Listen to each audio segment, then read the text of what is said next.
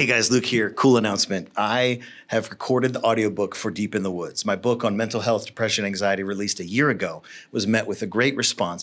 But over and over, I wrote it for young people, and over I was met with the question, will you do an audiobook? Do you have an audiobook? So I did.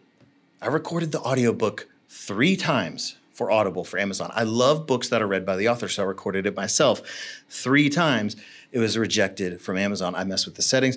Listen, I'm not an audio engineer, but I know enough to get by, and it just wasn't cutting it. So I said, you know what?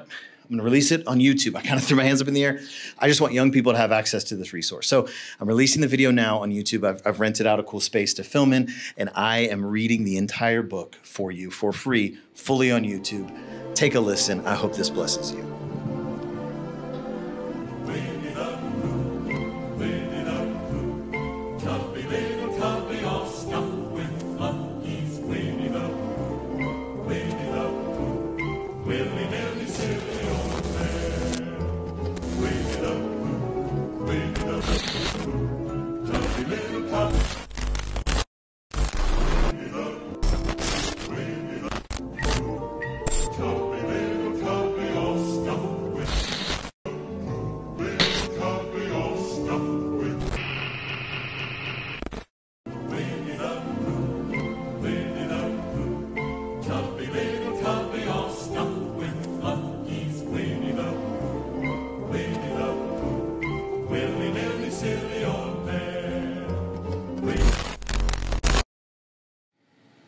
I'm just a crazy baker, and this book is my attempt to help young people. Let me explain. Charles John Johan was born in Birkenhead, England on August 3rd, 1879. Previously chief baker on Titanic's sister ship, Olympic, he was hired onto the Titanic as the chief baker in preparation for the ship's historic maiden voyage.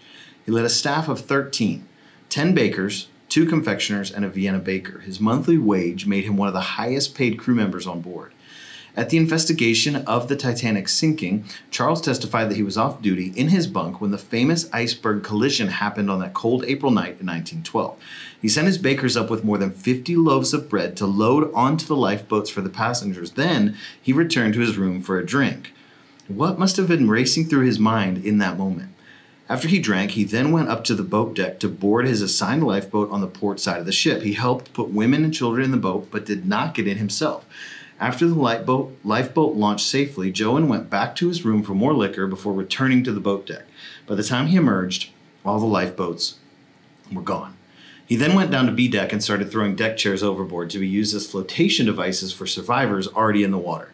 As the Titanic started tilting heavily, he made his way to the starboard side of the poop deck and onto the outside of the rails of the ship to climb down in the water. When he was lowered into the water, Johan claimed he simply swam away, and as dawn broke over the horizon, he made his way to collapsible lifeboat B. He was the last person off the ship. Johan wasn't the safety officer on the Titanic. He wasn't the captain. He didn't hold any high-ranking operational title. He was just a baker. In that crisis, in the sinking of a ship that the world had deemed unsinkable, none of that mattered. What mattered was that Johan had the heart to save people. How many were saved that day because a baker drank some liquid courage, stayed behind, and threw a bunch of chairs over the deck? In the areas of mental health, anxiety, and depression, we have a sinking ship. We are in a state of emergency.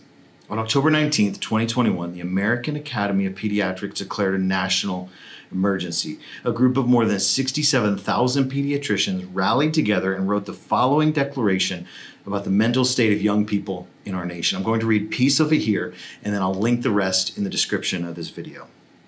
Declaration of National Emergency in Child and Adolescent Mental Health. As health professionals dedicated to the care of children and adolescents, we have witnessed soaring rates of mental health challenges among children, adolescents, and their families throughout the COVID-19 pandemic, exacerbating the situation that existed before the pandemic. Children and families across the country have experienced enormous adversity and disruption. The iniquities that result from structural racism have contributed to disproportionate impacts on children from communities of color. The worsening crisis in child and adolescent mental health is inextricably tied to the stress brought on by COVID-19 and the ongoing struggle for racial justice that represents an acceleration of trends observed before 2020. Rates of childhood mental health concerns and suicide rose steadily between 2010 and 2020, and by 2018, suicide was the second leading cause of death for young people ages 10 to 24. The pandemic has intensified this crisis. Across the country, we have witnessed dramatic increases in emergency department visits for all mental health emergencies, including suspected suicide attempts. They then list a response of things that they deem as appropriate actions to take, and these organizations got a lot of things right in this declaration. Notably, the overall commitment to discover and deploy practical tools. As they said, we must identify strategies to meet these challenges through innovation and action using state, local, and national approaches to improve the access and the quality of care across the continuum of mental health promotion, prevention, and treatment. They aren't addressing the local church's response, though. Not that they should. Historically, the church's response to mental health has been less than stellar. While things have gotten better in the past 5 years, for the most part, the church has told young people to pray more, read your Bible more, trust God more, join a small group, lay it down at the cross, wait it out. It's probably just a phase, or your hormones are out of balance. Too often, the church has responded to serious issues of the heart with cliché Christianese terms, especially when dealing with depression in young people. Maybe we're lazy, or we genuinely believe those answers are an appropriate response to dealing with the pain of depression. They're not. It's high time we, the church, stop sweeping this issue under the rug or attempting to fix it with cheap band-aids. I've come to this conclusion after firsthand experience. My wife and I became youth pastors at a great church in Abilene, Texas in January of 2018. We had moved from about 3 hours away in North Fort Worth, but we quickly fell in love with the town and the young people in our church. The more we got involved and got to know the students, the more we began to see a common issue floating beneath the surface of their lives, the darkness of depression and anxiety. During one of our first youth services, I took a chunk of time to listen. Rather than guess what I feel you need to hear this year, why don't you tell me what to preach? I set the microphone down and I picked up a blank notebook and a pen. Go ahead, I'm listening. Tell me what you're struggling with. All kinds of struggles, theological questions, and teenage issues began to unravel from the crowd of 50 or so kids in the room that night. We had a list of around 30 different topics by the end of the segment, but a stark theme emerged. As I reviewed the topics later that night, nearly half involved emotions like anxiety, depression, and suicidal thoughts. As my wife and I continued in that ministry in the coming months, we noticed this wasn't a one-time reference list to give us good teaching content. This was a real issue that needed to be dealt with. In every small group time, every altar time, and nearly every side conversation we had with students, the darkness of anxiety, depression, and suicidal thoughts rose to the surface like thick scum on a swamp. Our hearts were broken as we tried to navigate how to address this. We've all dealt with it on some level, but we certainly didn't feel qualified to tackle it head on. After all, we weren't licensed counselors. We started looking for help, resources, sermons, Bible study outlines, teaching curriculum, anything we could that would help us deal with this issue for teenagers. And we couldn't find much. What we did find seemed very surface level. Some even responded with the empty platitudes I listed earlier. We leaned into God. It felt so much heavier than creating a fun and dynamic sermon series for teenagers. We needed to see strongholds broken and people walking from darkness to light. We prayed and studied, and after a few weeks, we felt we had something God could use. It still felt pitiful, but we felt that God could breathe on it and make it something powerful. As I wrapped up studying for the first night in our series, I admitted to my wife that it wouldn't be much unless God moved on it. Then I was reminded of another crazy baker. In 1 Kings 17, we read about the widow who was starving to death until Elijah came along. All she had was a tiny bit of flour and oil left. She made a cake with what she had, and the Lord multiplied her resources. In the same way, in the spring of 2018, we offered what we had come up with out of our hearts and told God it was His to use. He did. Powerful ministry took place through that 3-week series, and we saw many heart issues begin to be dealt with. It wasn't a magic wand that fixed everyone's problems and immediately infused the young people with endless happiness, but for many, it started a process of healing and restored joy. Our altar times were powerful, but on top of that, it gave our students permission to talk about the dark places in their heart that too many had dismissed as teenage angst. We felt that a few of the principles we uncovered could be helpful to others, both for young people as they fight depression for themselves, as well as youth workers and parents who fight it for others. We ended up teaching this series, or a version of it, once every year for 3 years. We fine-tuned the material, studied more, and revised some concepts as they aged. Not one book, sermon, or resource is enough to answer the pain and heal the crisis that we are in. Instead, we need more layers added to the Christian conversation. This book is a response to this mental health crisis, but it is not the end-all be-all solution. It's another perspective to the conversation, another layer in the mental health parfait that the church is building right now. During my time on staff at our church, I dealt with a bout of anxiety and depression in a way I never had before. I brushed it off. It was an unusual, weird feeling. I was sleeping less. I had a lot more anger and fear that I had dealt with before. It was January of 2020, right before the pandemic. I brushed it off because, after all, I was a pastor. I've never dealt with anxiety. I was a champion for Jesus, and my mind was strong. At least, that's what I kept telling myself. There was a lot to unpack and deal with in my heart that I was unaware of, and I'll dive into this in a later chapter. As I said, my wife and I are not counselors, and we're certainly not qualified to speak on a clinical level. We're merely bakers who had a little bit of flour and a little bit of oil, and we made a cake. We hope this helps you. Chapter 1, In the Woods. Get ready, I'll probably ruin one of your favorite childhood books. I have a purpose, though, so stay with me. I want to explore a theory regarding mental health, depression, and anxiety. The world evaluates mental health under a particular set of criteria. Often as Christians, we over-spiritualize things and we neglect the spiritual realm, the natural realm. We can have our heads so high in the clouds that we ignore the real, diagnosable, and medically treatable disorders. On the flip side, people can be so focused on earthly solutions and medicating the symptoms that they don't ever recognize that a spiritual issue may be at the root. While we can't exaggerate the spiritual issues, we also can't minimize them either.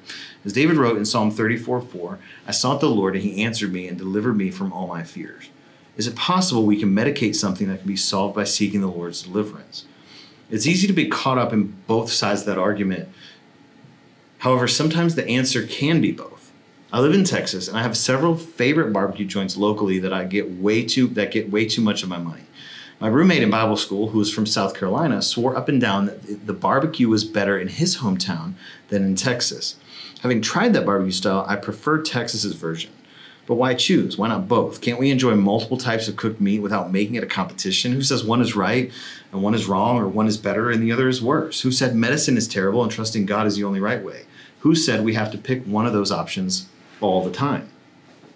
Let's begin by diving into some diagnostics that medical researchers and clinical psychologists have discovered. We won't spend much of this book diving into this, but it is worth discussing and bringing up before we examine God's response to mental health. First, you're not alone. If you're struggling with mental health, then know you are seen and known. A report published in 2000 by the Canadian Medical Association called Pathology in the 100-Acre Wood, a neurodevelopmental perspective on A.A. Milne. In short, they picked apart the world of Winnie the Pooh and zoomed in on each character through the lens of mental health disorders. On the surface, it's an innocent world. Christopher Robin living in a beautiful forest surrounded by his loyal animal friends. Generations of readers of A.A. Milne's Winnie the Pooh stories have enjoyed these seemingly benign tales. However, perspective changed with time, and it's clear to modern neurodevelopmentalists that these are stories of seriously troubled individuals, many of whom meet Diagnostic and Statistical Manual, DSM, criteria for mental disorders. Let's recap the works of A.A. Milne and offer the researchers' conclusions about the inhabitants of the 100-Acre Wood. According to their work, Winnie the Pooh stories are not random stories about animals, but they contain specific patterns. Each of the Winnie the Pooh characters represent a mental illness. First of all, Christopher Robin with schizophrenia. Christopher Robin is the only human in the 100-Acre Woods. His friends are imaginary stuffed animals who had come to life.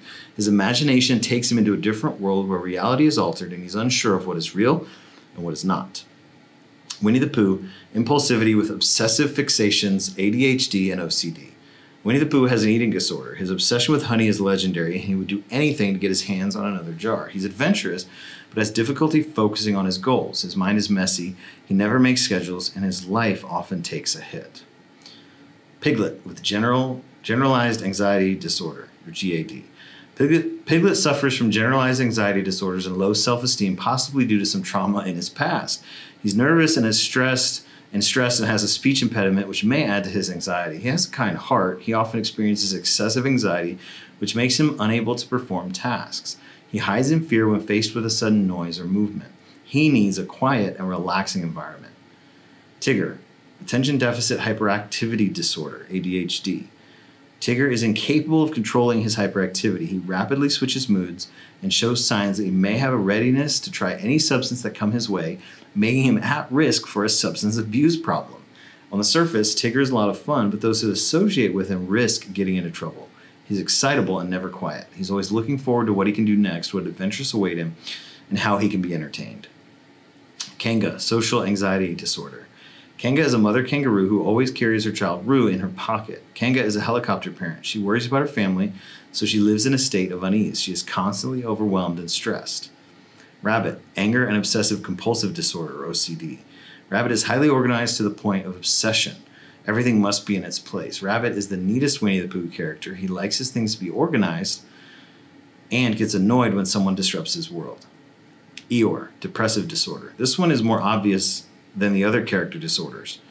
He has a negative outlook on life and an inability to enjoy anything. His depression may even be characterized as acute. Eeyore is rarely happy, so no matter what good things happen around him. Let's dig below the surface. Do one or more of these character diagnoses resonate with you? Can you understand their symptoms and struggles on a personal level? Perhaps you recognize some of them in those around you. When I began writing a book on mental health, I knew it was a broad topic to cover. That's why I bring Winnie the Pooh study into this book. I wanted to give you a sense of the diversity of issues that could be affecting you. It's impossible to do justice to every mental health issue in one book, and I'm certainly not qualified to discuss every aspect of these mental health battles. Just as the researchers dove beneath the surface of what lay in the 100-acre wood, I would encourage you to find help from a professional who can diagnose the more profound issues that you may face. As we dive into the following chapters, Eeyore, depression, is the area that we will cover. I'll take a biblical, spiritual approach to how we can deal with and work through depression, but this book is not a comprehensive resource on the subject. If you're struggling, get help. Don't let your depression go untreated. Here are a few places to find help. Number one, meet with a pastor in your area. They may not be the answer to your problems, but a good leader knows other resources to tap into and can help get you qualified help. Number two, search your local area for a licensed professional counselor, LPC. Look for the word sliding scale if budget is an issue or your insurance doesn't cover mental health care. Money shouldn't be an obstacle to getting the help you need. Number three, consider an online video therapist. Several of my friends use BetterHelp. I'm not a sponsor, and it's an excellent tool for virtual therapy if your local area doesn't have a lot of options. Finally, if you're in an immediate low spot and need to talk to someone now, call the National Suicide Prevention Lifeline. The Lifeline provides 24/7 free and confidential support, prevention, and crisis resources for people in distress, and best practices for professionals in the United States. Call 988. I can't stress this enough. Get help if you need it. Don't let depression lead you into a mental health crisis or suicidal thoughts. There is a way out of the woods. Chapter 2, it's real. I'm sorry. I'm sorry your feelings haven't been validated. I'm sorry you don't have anyone who understands what you're going through and that church leaders have dismissed, ignored, or discounted your issues as not being real. I'm sorry people have given you crappy advice. Just pray about it. Read your Bible. Although well-meaning, comments like those are often a cop-out for adults who don't know how to deal with your issues. Depression is a real and very tangible thing. It's a darkness and a deeply painful emotion. Dealing with it begins admitting that it's legitimate. It doesn't hold power over the light of the world, Jesus, but to dismiss it is a disservice to you and what you're going through. You can fight this, though. There may not be a quick fix, but I want to give you hope that there's light at the end of the tunnel. Throughout this book, you're going to receive practical tools that will help you claw and fight your way out of it. In the end, that's better than a magic wand. When you've fought and clawed your way out of darkness to victory, you can then crawl back and help other people out later. Mental health disorders like anxiety, emotional disorders, depression, excessive anxiety, and mood disorder are increasing, affecting people worldwide. The younger generation especially are experiencing more psychological pressure that comes as a result of too much access to smartphones and not having adequate sleep. The bad news is that it's on the rise. The good news is more people are willing to talk about it and deal with it. A healthy mental state is a big deal. It enables you to use your full potential, build good relationships with other people, and enjoy life. Meanwhile, a mental breakdown can put you in a bad mood. Everything's thrown off. In addition, you may experience weakness in your thinking, have difficulty controlling your emotions, and make poor decisions. What is depression? If you place a heavy iron or a weight in the heart-shaped foam of a pillow, that plump pillow becomes pressed down or depressed. If you remove the iron the next day, the pillow returns to its original form. If you wait 6 months to remove the iron, though, the pillow will not return to its original shape. Instead, that pillow will remain flat and depressed. A pillow, which can sustain temporary pressure, is not designed to hold its shape for a long time under pressure. The same is true of the human heart. When pressed down due to normal pressure from everyday situations, situational depression, your heart is designed by God to rebound once the pressure is removed. However, if you live under the weight of heavy pressure for long periods, your heart can enter a state of depression. Realize that Jesus cares about your heart and knows you are especially vulnerable when you are heavy-hearted. That's why he gives this word of caution. Be careful, or your hearts will be weighted down with carousing, drunkenness, and the anxieties of life, and that day will close in on you suddenly like a trap. Luke 21:34. Depression literally means to be pressed down to a lower position, as in a footprint. Depression can refer to a state of decline or reduced activity, as in economic depression, and depression is sometimes a result of an emotional heaviness that weighs the heart down. The Apostle Paul used the Greek word bareo, which means pressed or weighed down, to describe the immense emotional pressure and severe hardships that he and Timothy suffered at the hands of those who opposed Christ. We do not want you to be uninformed, brothers and sisters, about the troubles we experience in the province of Asia. We were under great pressure far beyond our ability to endure, so that we despaired of life itself. Indeed, we felt we had received the sentence of death. 2 Corinthians 1, 8-9. Believers are not immune to depression. Even David dealt with it. Sadly, the stigma surrounding depression often makes us have to deal with it on our own. Isolated, we carry our burden, not knowing how to get help. As people disconnect in a greater degree from the real world, and as family values deteriorate at an alarming rate and sin becomes more ingrained in our world, we cannot expect this statistic to improve. This stuff doesn't even address the effects of COVID-19 and social distancing. June Hunt, author of Biblical Counseling Keys, writes about 4 different categories of depression. Although independent from one another, these 4 categories show how an escalating intensity of depression. In general, depression could be divided into 2 categories. Situational depression occurs when a painful situation presses the heart down for a period of time. Chemical depression can occur when the body's chemistry does not function properly. A person can have either type of depression or both at the same time. During these heavy-hearted times, hope seems elusive, emotions feel flat, and the heart feels sick. Solomon, the wise author of the book of Proverbs, explains that hope deferred makes the heart sick, but a longing fulfilled is a tree of life. The 4 types of depression described next are not listed in this exact order in a diagnostic manual. The terms are used here with intent to show the increasing negative impact of unresolved depression.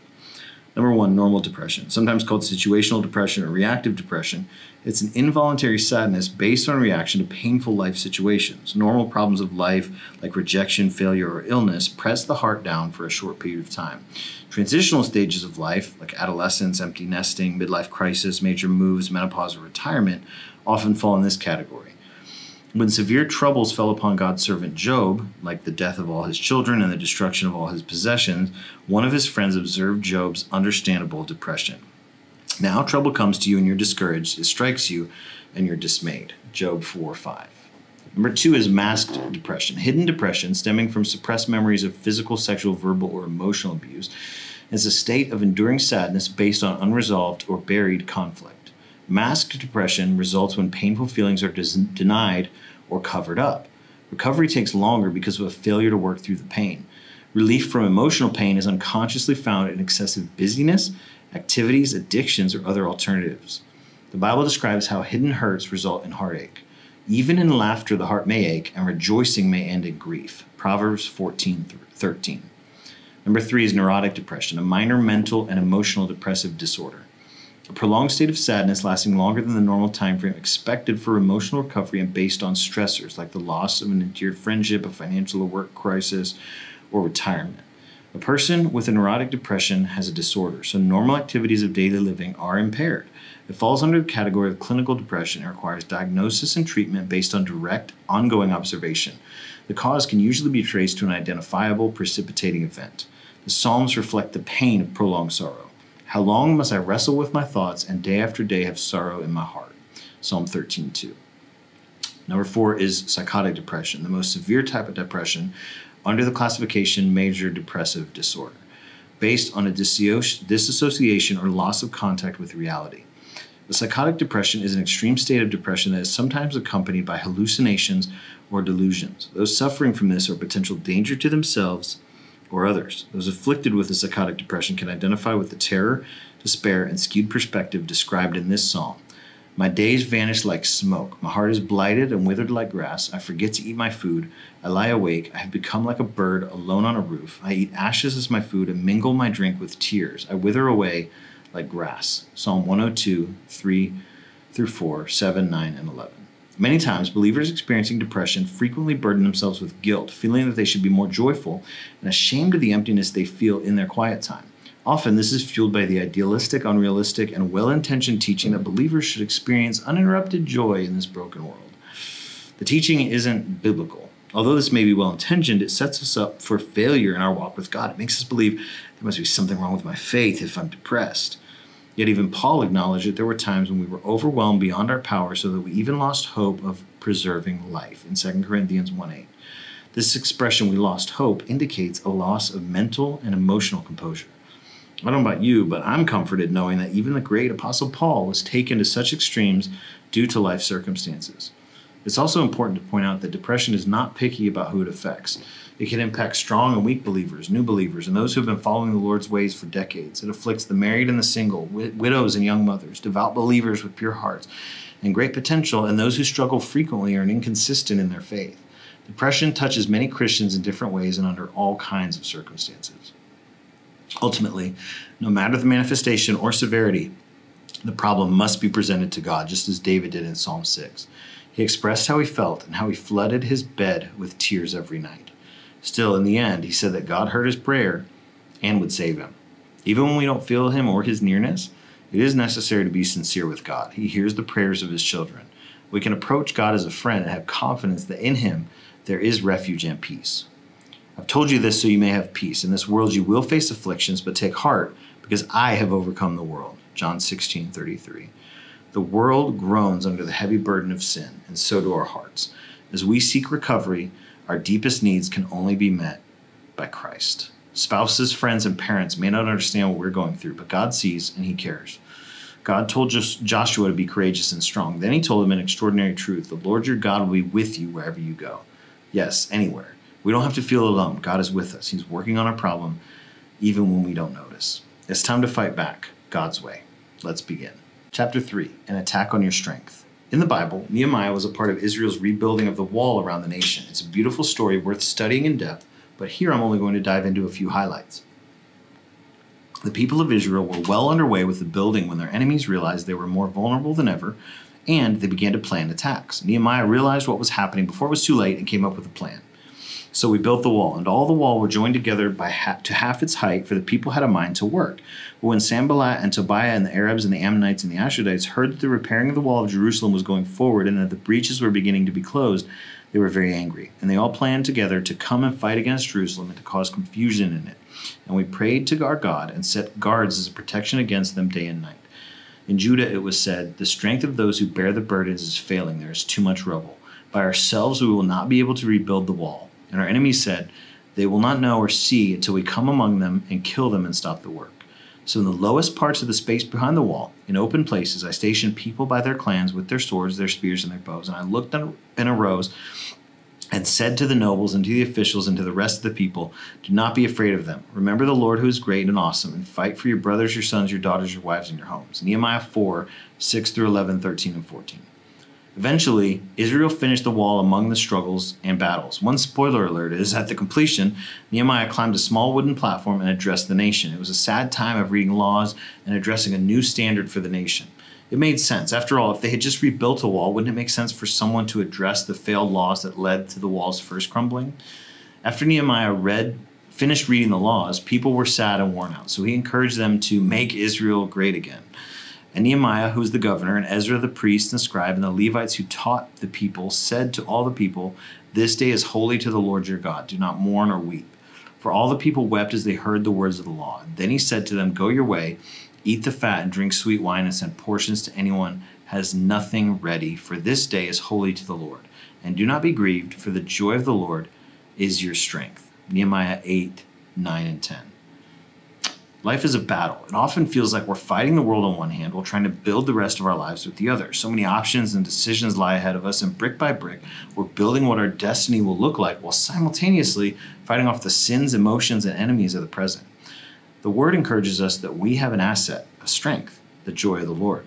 That's why it may feel like there's an all-out attack on your joy. That's why the depression is so thick, so drowning. The enemy of your soul is trying to steal your joy so you won't have any strength. If I were the devil, fighting for control over your eternity, your soul, I would start by attacking the one thing that can give you strength. If I can attack your strength, I'll weaken your long game and eventually win the fight. Depression is a great tool that he uses in the battle for your soul. It's time to fight back. You do not have to lie down and take this beating of your mind and emotions. You have permission to stand up and hit the devil back, to punch your depression in the teeth with the truth of God's word. It may help to realize that you're not alone in your depression. Of course, millions of people struggling across the globe with some level of depression, but let's even explore some legends, icons of the faith who dealt with this. Moses. Moses was the depressed leader of the people of Israel. Every time he turned around, they griped about something. We're starving, we need water, we need food, but we hate manna. If you were surrounded by a bunch of people you were trying to help, people who did nothing but complain, it would be hard not to be depressed. In just one day, Job lost everything he had, his possessions, his family, and his health. His entire body was covered with festering boils. He only had a wife and friends left. Unfortunately, the people closest to him were unwilling to be close to him again. He ended up cursing the day he was born. Why did I not perish at birth and die as I came from the womb? I have no peace, no quietness, I have no rest, but only turmoil. Job chapter 3. He felt abandoned, but he still had hope in God. His faith never wavered. Although in several passages we read that he expressed all his sighs to God. In the end, he chose to surrender. From Job, we learn not all the advice we receive from others is the best for us. We must always weigh it against the Bible. Second, we also learn to love and praise God regardless of our condition. It's easy for us to praise God when we're doing well, but when things go badly, we can curse God instead. From Job, we also learn not to depend on circumstances. Instead, we choose to believe in God's plan. David was one of the significant biblical figures who experienced considerable depression. He went through a lot of difficult times in his life. He fled for his life from King Saul. Throughout the Psalms, we read of David's groaning and desperation. In Psalm 62, he used words such as overwhelmed, heavy burden, bowed down, distracted, troubled, and death. His words describe how dire the situation looked. David still remembered God as a source of hope. From David, we learn how to remind ourselves of God's promises when we're in a state of depression. Even though our feelings tell us that things won't get better, we can remember how God has never let us down in the past. The Apostle Paul experienced depression. In 2 Corinthians 12, Paul wrote that he had a thorn in the flesh, possibly to keep him humble.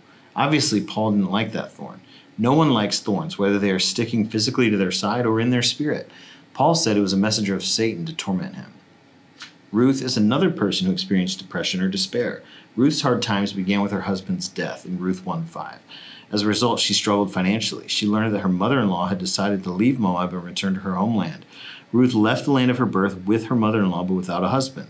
Imagine how heavy her burden was. Ruth was in dire straits. She could do nothing but cry and wail in a foreign land without a husband. Eventually, she decided to serve her mother-in-law. God was there and blessed her. She even met her second husband, and they lived happily. Ruth didn't immediately see that God would provide for her. She didn't know that he had good things in store for her. Her only path was to keep going despite the difficult season. Ultimately, it comes down to this. The basis of the Christian life is truth, not feelings. Philippians 4:1 commands us to rejoice whether we like the situation we're in or not. James 1:2 says, "Consider it happiness if you fall into various trials." Notice that James is not telling us to rejoice, but he's telling us to count, choosing to think of our situations as difficulties where we can experience joy. Depression has been around forever.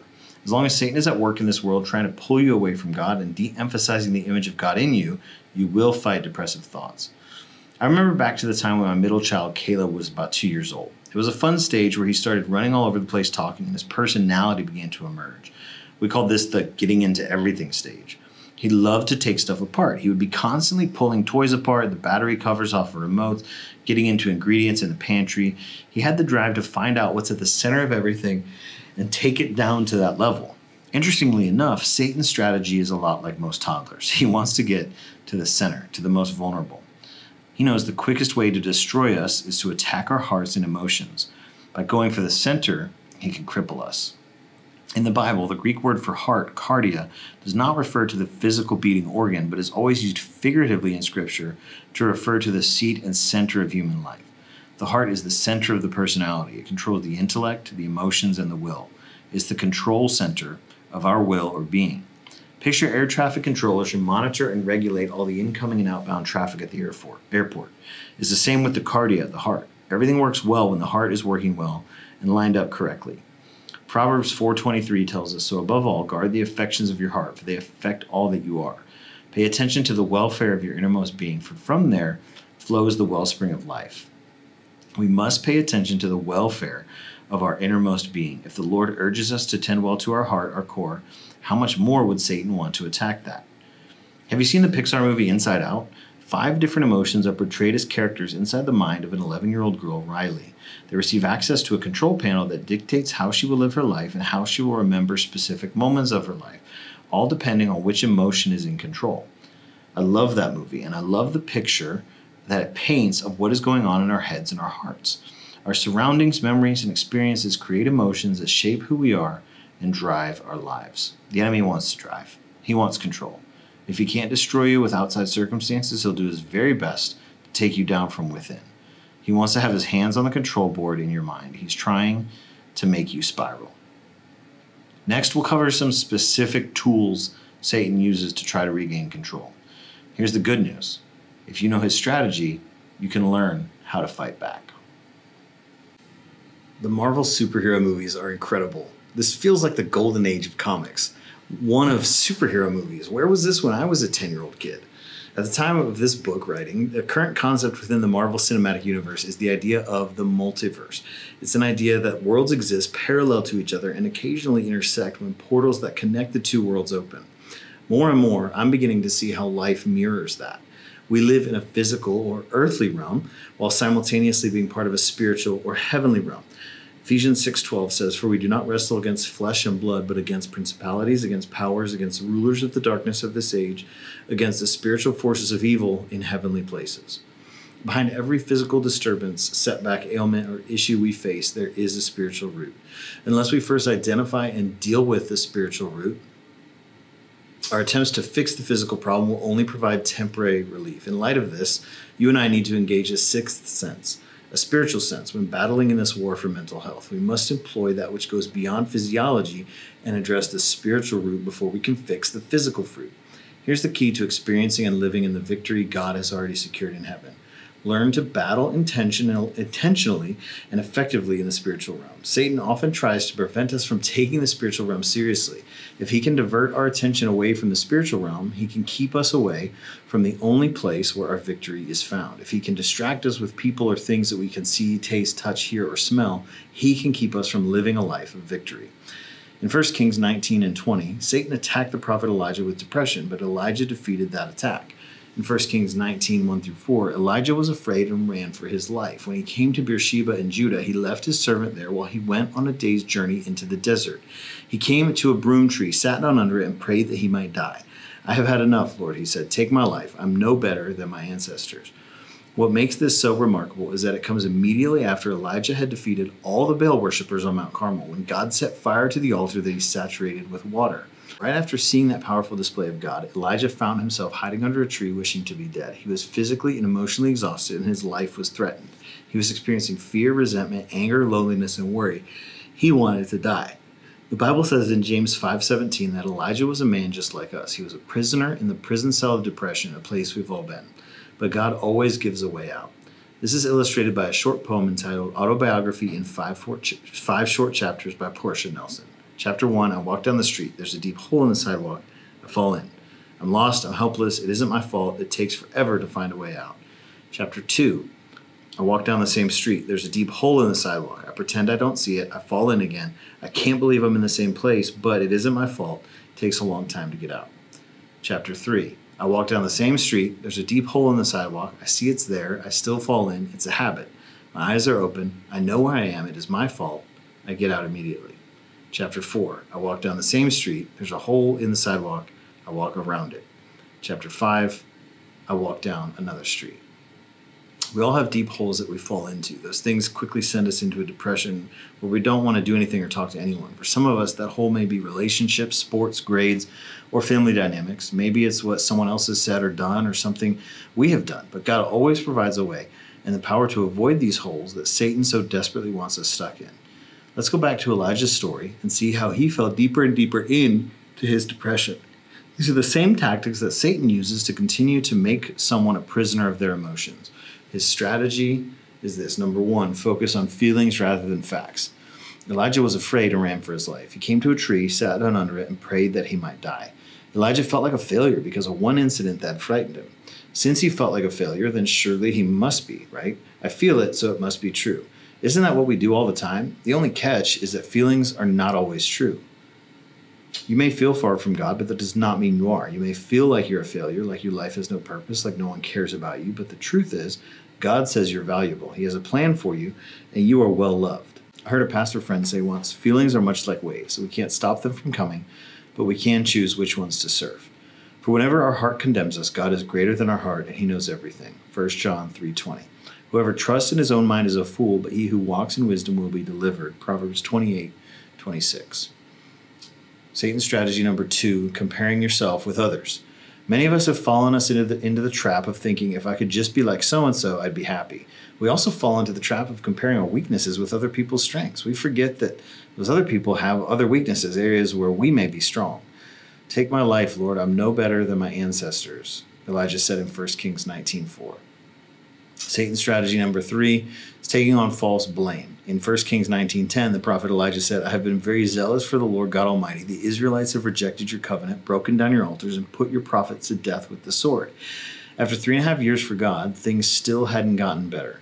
Elijah blamed himself for Israel's lack of growth and for all the Israelites who had died. In the same way, we tend to assume a ton of responsibility that is not ours to bear. Water break.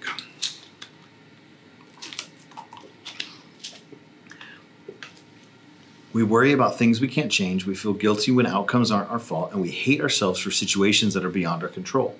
The burden God asks you to carry is light.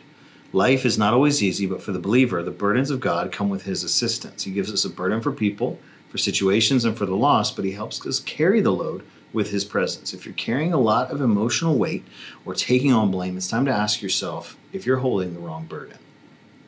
Number 4 in Satan's strategy is exaggerate the negatives. In 1 Kings 19 said, Elijah said, I'm the only one left, and now they're trying to kill me. Really, Elijah? You're the only one left, and everyone's trying to kill you? In reality, there was only one person against him, Jezebel, and he wasn't the only one serving the Lord. There were 7,000 who still hadn't bowed to Baal in 1 Kings 19:18. Philippians 4:8 tells us what our focus should be. Finally, brothers, whatever is true, whatever is honorable, whatever is just, whatever is pure, whatever is lovely, whatever is commendable, if there's any excellence, if there's anything worthy of praise, think about these things. This begs the question, where are you placing your emphasis? Nearly all attacks on your joy and happiness stem from one of these 4 things: focusing on feeling rather than facts, comparing yourself with others, taking on false blame, and exaggerating the negatives. But let me ask you this. When you're feeling down and depressed, or if you're feeling that way right now, how's your relationship with God going? When was the last time you spent time reading and studying and thinking about the Bible? Have you been serving God in some way recently? When you aren't in the Word, or you aren't serving, or you're not growing in your walk with God, you start to feel distant from Him. It becomes easier and more accessible for Satan to attack you in these 4 ways. There's another tool the enemy uses, and most of us carry it around all day. I'm going to dive into the effects of phone usage and its link to poor mental health in Chapter 6. But first, let's talk about mixing some things up. Buckle up. Chapter 5, Audit Your Life. Every year or so, I audit my life. It wasn't my idea, but I think it's a good one. The process allows me to monitor the areas in my life to ensure they're healthy. It's kind of an ongoing experiment. I know I'll never arrive, but I try to make small, purposeful changes every so often to get me closer to my goals. Everything except my marriage, kids, and relationship with God is up for discussion and modification. For example, one area that I audit is my finances. If I notice I'm paying a lot of money for my streaming subscriptions, I'll do a deep dive into what I'm actively using and drop ones I don't use often enough. Do I really need Amazon, Netflix, Hulu, and Disney Plus all at the same time? Canceled. I have a friend who recommends drivers shop for car insurance every couple years. He believes that we could be leaving money on the table by holding some unspoken loyalty to a company. These are the few of the ways I now audit my bills and finances to optimize my spending and saving habits. Another area I recently got good at auditing was my time and creative energy. I noticed at work that I would spend the first part of my day catching up on emails, editing documents, returning phone calls, and scheduling meetings. Then by 2 or 3 in the afternoon, I was ready to dive into creative work like designing content or writing. But in theory, that's a good practice to have, but I was fried by then, kind of like I am right now. And my brain wasn't producing the best, most creative work. So I flipped my day. I'm sharp and alert, and the creative juices flow between 9 a.m. and 1 p.m.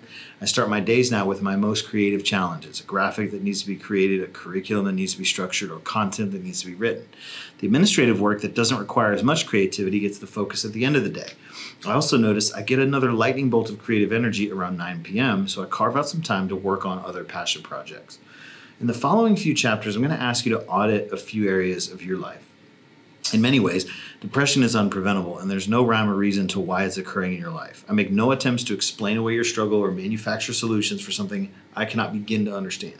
My words won't fix every issue. However, there are some universal things that we as believers can check in on.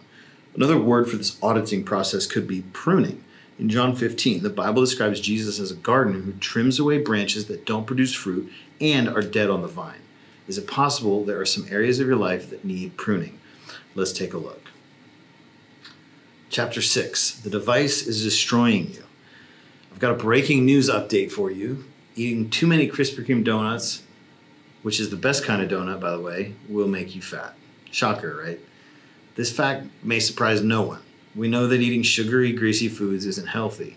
Similarly, many researchers are becoming wise that culturally, anxiety and depression are on the rise in young people.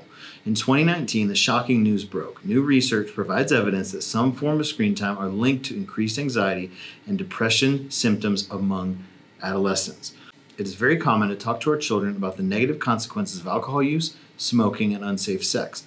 However, nowadays, adolescents spend 6 to 7 hours in front of a digital screen, exposing themselves to information potentially dangerous for their mental health, said study author Elroy Bowers, a postdoctoral researcher at the University of Montreal. To my knowledge, fewer parents talk to their children about the potential negative consequences of screen time. More awareness is needed. The researchers examined data from 3,659 children surveyed annually between 7th and 10th grade. The teens were asked to self-report time spent in front of digital screens and specify the time spent using social media, television, video games, and computers. The results were then published in the Canadian Journal of Psychiatry, and they found that a higher than average frequency of social media use, television viewing, and computer use over that 4-year period predicted more severe symptoms of anxiety.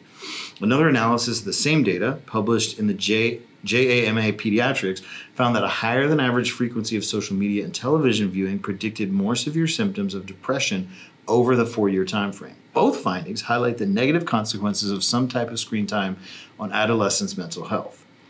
One of the reports says, 2 longitudinal studies have shown a robust effect of screen time on symptoms of depression and anxiety. Thus, parents, pediatricians, medics, and developers of health interventions aiming to reduce or prevent anxiety and depression among adolescents should take screen time into account as one of the triggers of anxiety and depression.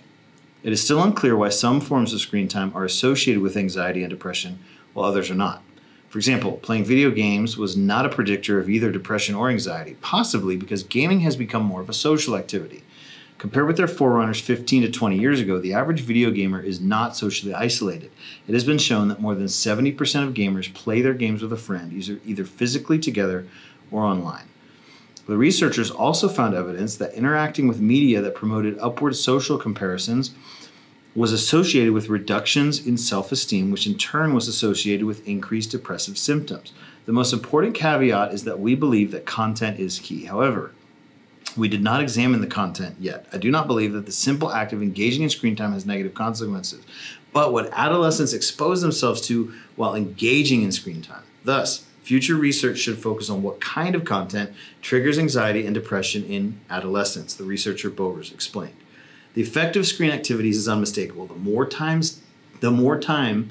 effect of screen activities is unmistakable. The more time teens spend looking at screens, the more likely they are to report symptoms of depression.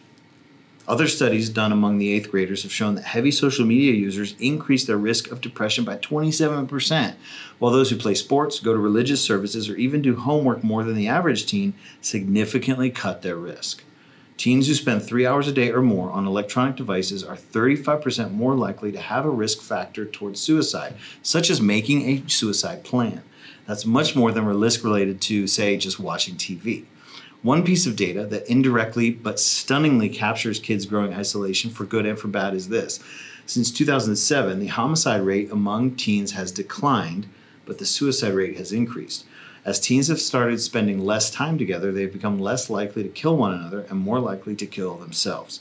In 2011, for the first time in 24 years, the teen suicide rate was higher than the teen homicide rate.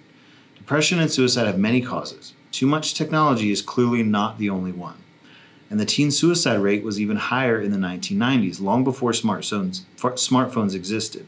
Then again, about 4 times as many Americans now take antidepressants. often effective in treating severe depression, the type most strongly linked to suicide. I would propose that you take some time away from your phone. Ideally, researchers have found that more than 2 hours a day of screen time can be mentally detrimental. If you can't go that long right now, I would do the same thing we do to infants who are weaning off of milk. Do less and less at a time until you find yourself at a healthier place. Substitution can be a helpful tactic too. Find a small book you can carry around and use it instead of your phone. By putting something else in your pocket, you can practice leaving your phone in a drawer for an hour at a time. This may sound stupid to you right now. It sounds kind of strange even as I say it, but I'm speaking from experience. I went through a social media detox a few years ago myself. One tactic I used to retrain my hands helped me a lot. I cut a small piece of scrap wood about the size of an iPhone and I put it in my pocket. I felt like I had my phone on me. Every time I reached for my phone, I got a block of wood instead. My point is this: your device is killing you. I don't mean in a conspiracy theory, 5G radiation kind of way. I mean, a lot of the tactics that Elijah from the previous chapter had to fight with are being introduced to you every day through your phone, focusing on feelings rather than facts, blaming, taking on false blame, comparing yourself with others, and exaggerating the negatives. All of these can and are brought about through social media. Ditch the phone for a while and see what happens. Here's a quick punch list to help. Enable a screen time app with a 2-hour time limit. Delete apps that you're reliant on, or at least move them several pages deep in your home screen. Practice leaving the phone at home when you go out for short periods. Get a dummy device to take the place of the feeling in your pocket. Someone made one called the No Phone for this exact reason. Find substitutes for content consumption. Use the Bible app more. Fill your Spotify playlist with worship music. Get a book to carry around to feed your mind in a healthier way. Bottom line, start setting healthier boundaries to feed your soul instead of providing the constant desire to be connected. If you had a negative, toxic friend in your life that was constantly negative, exposed you to all kinds of unhealthy things, gave you bad advice, and distracted you from the purpose of God in your life, I would tell you to ditch them in a heartbeat and not look back. Unfortunately, many of us carry around connections to all of the above every day. It's unfair of me to ask you to totally ditch your phone. I get it. It's how we stay connected today. Still, figure out a way to back it down. Chapter 7, Close the Door. When the movie Toy Story was nearing completion, several of the creators of the movie gathered for a lunch with one purpose: to figure out what's next. When they were done with the story, what would they create? Several ideas were birthed, ideas that would later develop into A Bug's Life, Finding Nemo, WALL-E, and one of my all-time favorite movies, Monsters, Inc. Seriously, even as an adult, I loved the movie so much that for a while my iPhone lock screen code was 2319. If you know, you know.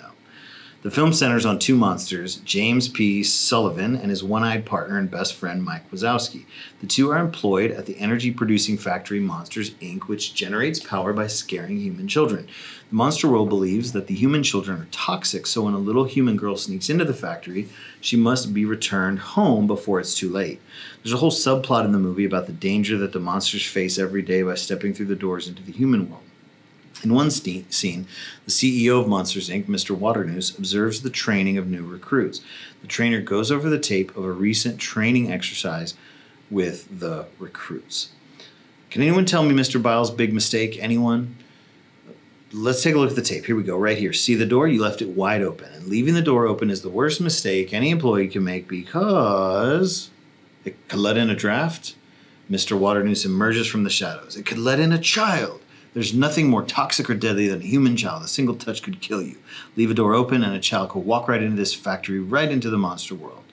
Of course, as we learned through the course of the movie, human children are not toxic. It was all a corporate cover-up. There is something to be said, though, of the cautionary approach to leaving doors open.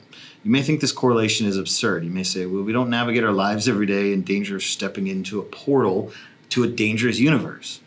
I would argue that we do. This looks different than the Pixar portrayal, but the truth is there's a spiritual realm behind everything. I've referenced this in a previous chapter, but today I ask you to audit this area. In other words, check your doors. Every day of our life, we interact with different doors, different choices that open or close other options in our lives. In Deuteronomy 30, 15, and 18, Moses challenges the people of Israel as they step into a new season as a nation. See, I've set before you today life and good, death and evil. If you obey the commandments of the Lord your God that I command you today, by loving the Lord your God, by walking in his ways, and by keeping his commandments, his statutes, and his rules, you shall live and multiply. And the Lord your God will bless you in the land that you are entering to take possession of it. But if your heart turns away and you will not hear, but are drawn away to worship other gods and serve them, I declare to you today that you will surely perish. There's life and death before us every day, and a choice ultimately determines where our hearts end up. Think deeply about areas of your life where there's an opportunity for an open door to death. As dramatic as that sounds, there's a strong dark effect that certain things can have on us. Here's a few areas. Number one, the people we hang out with. Years ago, I had a friend who I would do lunch with every once in a while. He went through a rough patch in his marriage, and at almost every lunch we had for a while, he would complain about his marriage and even talk about how easy it would be for him to split up with his wife and go find someone new. That affected me. Even though at the time I was happy in my marriage, the proximity to that friend and the tones of our conversation began to plant seeds of discontentment and restlessness in my heart. Because of the person I was spending so much time with, I began to allow an open door of death in my mindset about my marriage. Although easier said than done, at the end of the day, I had to cut ties with this friend and stop seeing him for meals. The friendship wasn't worth the open door. There's a saying I heard a long time ago, and I often repeat it, especially when talking to young people about their influences. Show me your 5 closest friends, and I'll show you your future. Like it or not, you become like those you hang around. Number 2 area is the movies and the shows we watch. I'm not saying everyone needs to hold themselves to only watching G-rated content, but what you fill your mind with matters. Evaluate what's coming into your eyes regularly. There's obvious bad stuff like pornographic content, but my concern is that we allow a compromise in the areas where it's a bit gray, especially with online streaming. My kids started watching YouTube around 4 years old. My oldest daughter, Bella, started watching a channel that started off doing toy unboxing videos. The videos were not inherently evil. There wasn't any witchcraft, incantations, foul language, or inappropriate content. However, the kid who started the channel frequently had a bad attitude towards his parents and displayed a playful rebellion in many of his videos. Guess what we started noticing in our daughter? She began showing glimpses of that same attitude and seemingly innocent surface level rebellion. We had allowed an open door. Slam. We shut that one quick and blocked YouTube altogether in our home. I have the same approach to horror films. They make me breathe faster, clench my fists, and dream some lousy stuff at night. Why would I want that? Is the open door that I'm inviting worth the 120 minutes of entertainment? Nope. Think about the standard of visual content that you consume. What can you do about those unhealthy doors? Similarly, the music we listen to plays a huge part in our mental health. Hear me, I'm not attempting to be like the legalistic Pentecostal preachers of the 90s who only want you to listen to Christian radio and hymns. I'm simply asking, have you evaluated the music you listen to? Is it feeding your soul darkness or light? What door is your music opening? What does your Spotify Top 100 listen to look like? Is it the kind of stuff that builds you up or discourages you? Fourthly is the accounts we follow. Chances are you're probably familiar with the idea of social media algorithms. Just in case this is a foreign concept, let me throw past you a kitchen table social media algorithm definition. Social media algorithms are a way of sorting posts in a user's feed based on relevancy instead of the published time. Social networks prioritize which content users see in their feeds first by the likelihood that they'll want to see it. Before the switch to algorithms, most social media feeds displayed posts in reverse chronological order. The newest posts from the accounts that users followed showed up first. Setting your feed to chronological order is still an option on a lot of platforms. By default, social media algorithms take the reins of determining which content to deliver to you based on your behavior. For example, Facebook or Twitter might put posts from your closest friends and family front and center in your feed because those are the accounts you interact with the most often. Chances are you've been recommended videos to watch on YouTube, right? This is again based on your individual behavior, digging into what you've watched in the past and what users like you are watching. Elements such as categories, hashtags, and keywords also factor into recommended content on any given network. Here's what it comes down to. Your social media presence is an open door to what you interact with. For example, my Instagram Reels feed is filled with cooking videos and church preaching sound bites. Why? Because those are the accounts that I follow and interact with. If you're opening TikTok or Instagram and having a flood of trashy content, I would ask you to evaluate the types of account you follow. What doors do you have open in your social media accounts? Every day, you're feeding your mind and soul from your scroll. Is there nutritional value in what you're consuming? In the previous chapter, I asked you to audit your device usage. Continuing in that vein, I ask you to deep dive into your social media presence. It may be time for a purge. Unfollow a bunch of accounts that represent an unhealthy open door, or even delete your account and start over. Then this last one should be obvious, but I'm still going to talk about it. Willful sin. Habitual sin in your life is a massive open door to death. The Bible clearly states that in the end, the payment or the wages of sin is death. One of my mentors, Steve Hill, used to say, sin will take you farther than you ever wanted to go, keep you longer than you wanted to stay, and cost you more than you ever wanted to pay. A simple biblical definition of sin is this. Sin is any transgression of or failure to observe God's commandments. If he tells someone do this and the person doesn't do it, he sins. If God says don't do that and the person does it, he sins. Sin is disobedience. Every door we open has an unseen cost. One Sunday after service, my church had a time of prayer. A young man in his early 20s asked to pray with me. He shared some things he was struggling with in his thought life, some confusion he was working through regarding his future, some mental barriers of disbelief he was trying to break. In our brief conversation, it came out that his parents disapproved of his relationship with his girlfriend, so he had moved out of their house and moved in with her. He claimed to be a believer, so I shared with him that it seemed like he had an open door of sin in his life by doing that. He immediately began to justify his decision, that they could not afford to live separately and that it just made sense. He even went so far as to tell me that he had already talked to God about this living together situation, and God said that he was okay with it. Yikes. Now, not only there was an open door, but he'd started justifying it as no big deal. You may read the above interaction and say, well, duh, how obvious, that was wrong. But all of us have sins, big and small, that we tolerate or justify every single day. The ones I listed here may not be the only doors that exist. I encourage you to think through the things that you do. If there's any chance you have a door open that could be letting darkness into your life, clean house. Do a little spiritual CSI, crime scene investigation, and at the root of the struggle, there could be a pattern or a broken connection to God. Figure out where things started going south and trace your steps back. Every door is an invitation for things to enter our lives. The good news is there's a better door. There is a door to life and to light. Jesus says in John 10, 7 through 11, so Jesus again said to them, truly, truly, I say to you, I'm the door of the sheep. All who come before me are thieves and robbers, but the sheep did not listen to them. I'm the door. If anyone enters by me, he will be saved and will go in and out and find pasture. The thief comes only to steal, kill, and destroy. I have come that they may have life and have it abundantly. I'm the good shepherd. The good shepherd lays down his life for the sheep. We have a shepherd leading us, the sheep, into good places. It's not only about avoiding the bad doors, it's about clinging to the one who leads us into the right doors. Fill your mind with things that bring you closer to him. Listen to an audio Bible in the Bible app or download the free Hoopla app and listen to audiobooks there. If you're in a rut with your Bible reading, switch to a different translation.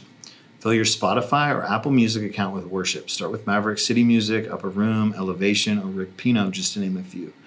Subscribe to some churches on YouTube to see great messages and fill your soul with Bible teaching. Read or listen to Caroline Leaf books. Read or listen to Goliath Must Fall by Louis Giglio. This list is not an end-all to spiritual growth. Find some sources of life near you and begin to open doors to more spiritually healthy nourishment. If you're in a church family, talk to your pastor or youth pastor about some resources to get you started. As a youth pastor, one of my favorite types of text messages to get was along the lines of, hey, I'm dealing with unforgiveness. Can you recommend some books or Bible studies in YouVersion? Chapter 8, Where's the Limp? When Alexandra of Denmark appeared on British soil, she was a 19th century superstar. Flocks of people gathered around her whenever she stepped outside. As the wife of King Emperor Edward VII, she became Queen of the United Kingdom and the British Dominions and Empress of India from 1901 to 1910. Like any modern-day celebrity, Alexandra had legions of fans who wanted to dress and act just like her. Think of how our society idolizes the Kardashians, and you can imagine how people responded. For example, she had a scar on her neck from a childhood accident. To hide it, she wore choker necklaces. Although she had a specific non-fashion related reason for the chain, upper-class women across the kingdom started copying her look. Sometimes her fans took things a little too far. After giving birth to her third child in 1867, Alexandra contracted a nasty bout of rheumatic fever. While she recovered, the fever left her with a noticeable limp. As a result, a strange craze swept the nation. High society women in cities like London and Edinburgh started limping everywhere. They limped around the house, down the street, and on their way to tea and back again. To give their handicap a realistic look, ladies wore mismatched uneven shoes, one high, one low. Walking canes also suddenly became a chic accessory. Things got even worse when merchants started selling uneven shoes so that ladies could limp effortlessly.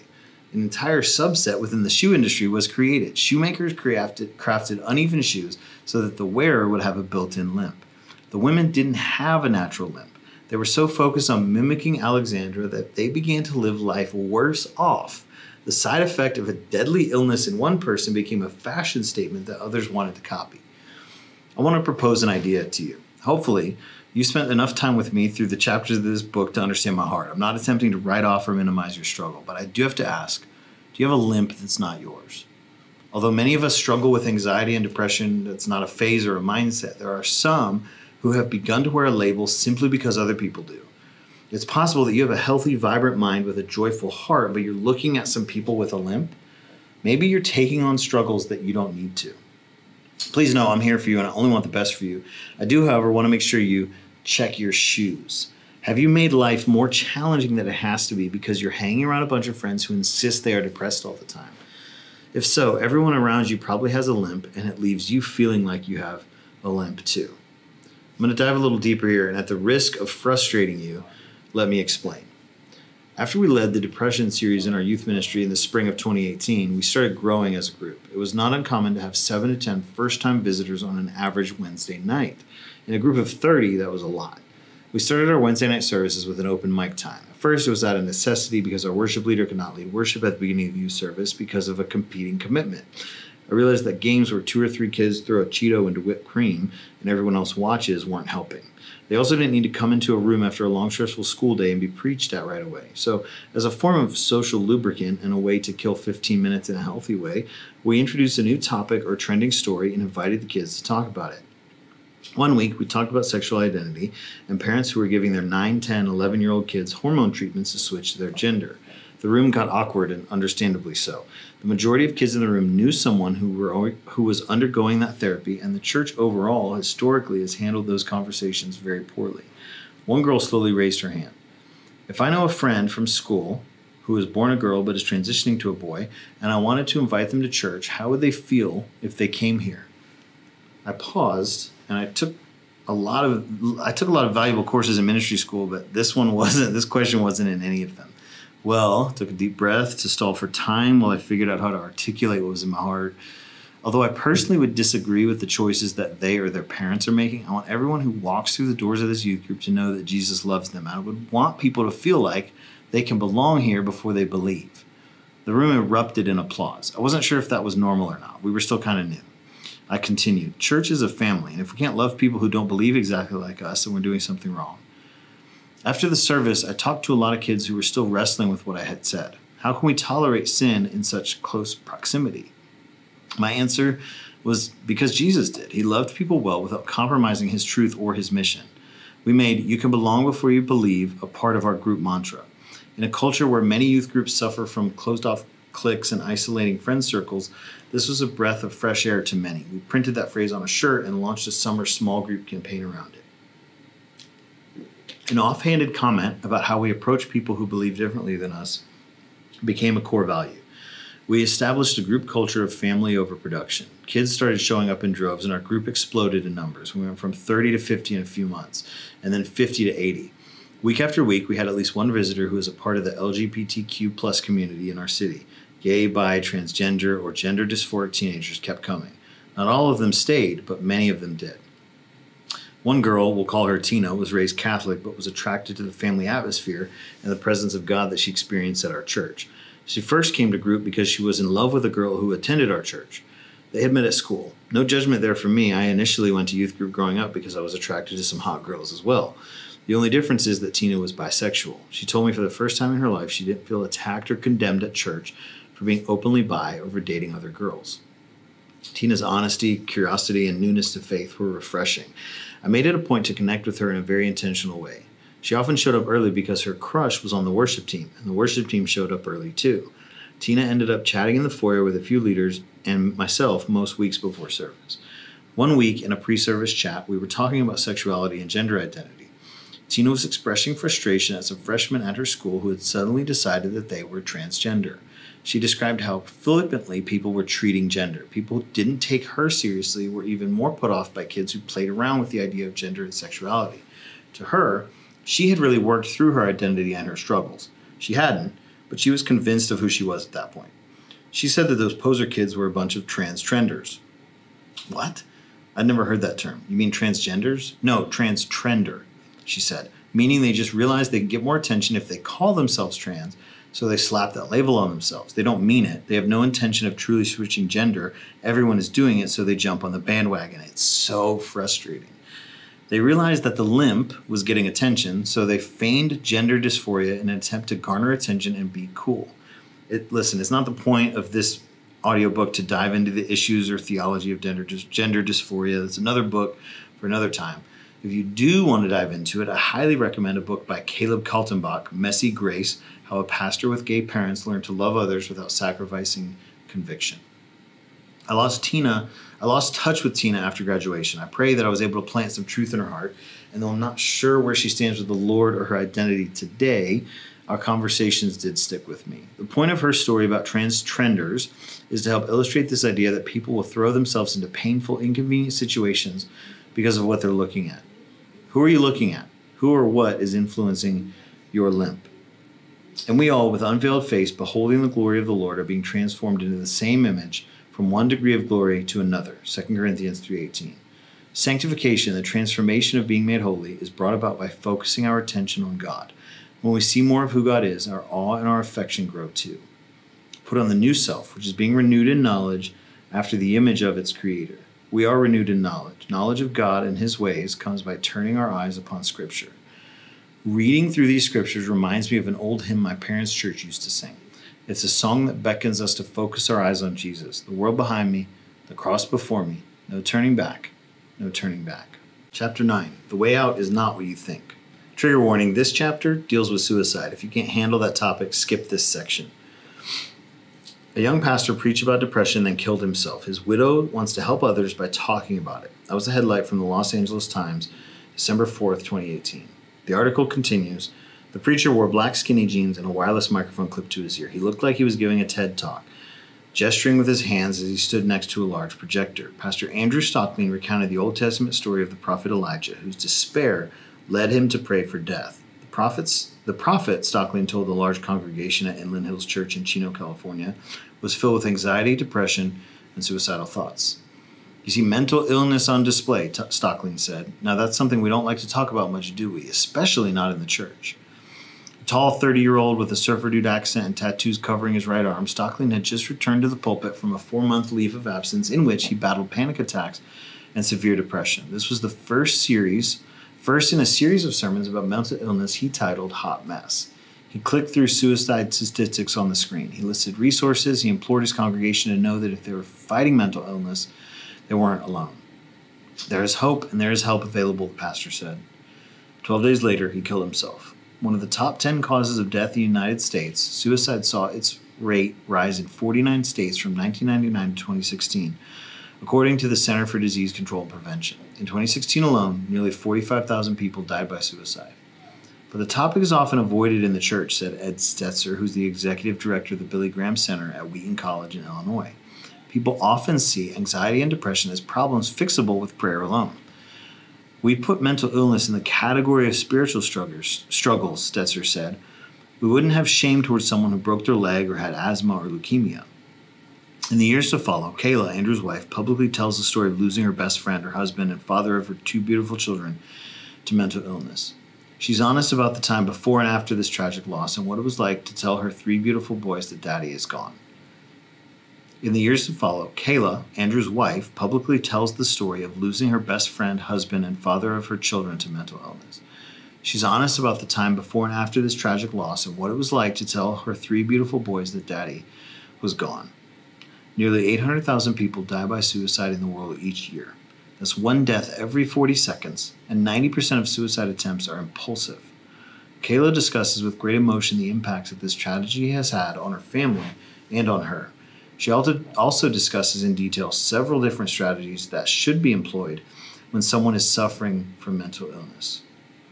There's a stigma around mental illness, especially towards people of faith. We often think that suicide is selfish. Kayla will tell you that this is a college falsehood and something she is passionate about correcting. She was very vocal in the weeks following Andrew's death about how she was processing his life and death. She described him as a man who loved God, loved reading the Word, and loved worship. So many often think that that's enough, that we can pray away the suicidal thoughts and depression. God will carry us in our darkest moments, but we also need to work to remove the stigma that mental illness can remain untreated. When I took my driver's ed course at age 17, my parents noticed I had a hard time reading street signs at a reasonable distance. I'm having a hard time reading this book. Sure enough, a visit to the eye doctor proved I was nearsighted. I prayed for my eyes to be healed. I commanded the blurriness to go in Jesus' name. And now I just drive anyway, living in faith that I'll get to my destination safely and not cause any accidents or traffic violations. Could you imagine if that was true? What a crazy mentality. The truth is, I do pray for my eyes to be healed and whole, but I also wear glasses every day. My wife, my children, and my coworkers are thankful. If you're reading this today and you're struggling with suicidal thoughts or actions, I'm begging you, please tell someone. If you don't have anyone to call, please call the National Suicide Prevention Lifeline by dialing 988. You are not designed to battle depression and mental illness alone. You need people, and people need you. Your life is worth fighting for. Your journey's not over. And the deep, overwhelming pain that you're feeling won't last forever. Your life has a divine purpose, and there are more people cheering you on than you could ever know. The world needs you, your family needs you, and your future needs you. It's a myth to believe that when you have faith in God, you will not have suicidal thoughts. Depression is a disorder of the brain that is both biological and physiological.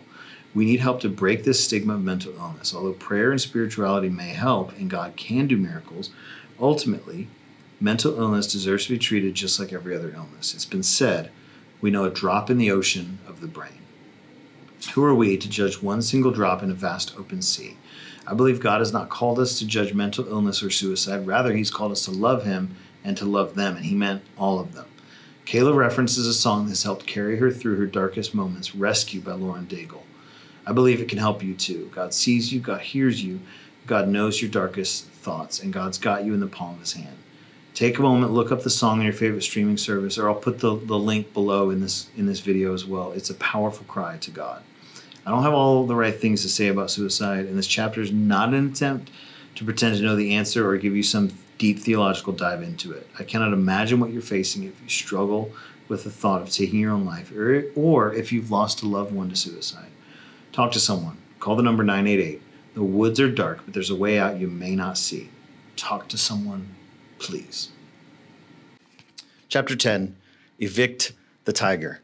In 2006, in Minnesota, 52-year-old Cynthia Lee Gamble was found dead in her home. It's not uncommon for investigators to receive calls from concerned neighbors that lead them to finding a dead body, but this time was different. Cynthia was found mauled to death inside a giant cage alongside a 500-pound Bengal tiger. Cynthia was no stranger to deadly animals. She had raised and cared for the tiger since it was a young cub. In fact, she had raised multiple large predators for over 10 years at her home, along with her 14-year-old son. She'd never had an issue that entire time, certainly not one that warranted a call from the sheriff's department. Until this time. This time, the tiger had gotten out of control. What was once manageable and containable became too much, and it killed her. The same thing happens with our fears and anxiety. They start small, cuddly, cute, comfortable. We aren't experiencing panic attacks, extreme fear, or deep depression, so we say it's not a big deal. We can manage. Sure, it's a tiger, but it's a little baby one. Here's the danger with leaning only on coping mechanisms when dealing with anxiety. Eventually, the baby anxiety grows up and gets bigger. While there are tools and resources to better manage our anxiety, I speak in favor of many of them in other chapters. Our goal should not be just to keep the tiger happy. It should be to evict him. And if your tiger is already fully grown, it's not too late. Whatever giant we're battling may be significant, but it's not bigger than Jesus. I dealt with a bout of anxiety and depression in a way I'd never had before. I brushed it off. It was an unusual, weird feeling. I was sleeping less. I had a lot more anger and fear than I had ever had previously. It was January of 2020, right before the pandemic hit. I brushed it off because, after all, at that time, I was a pastor. I'd never dealt with anxiety. I was a champion for Jesus. My faith, my mind was strong. At least that's what I kept telling myself. Little baby tiger cub. Sure, it may not have been full-blown depression or clinical anxiety, but it was different. I was laughing less than I used to.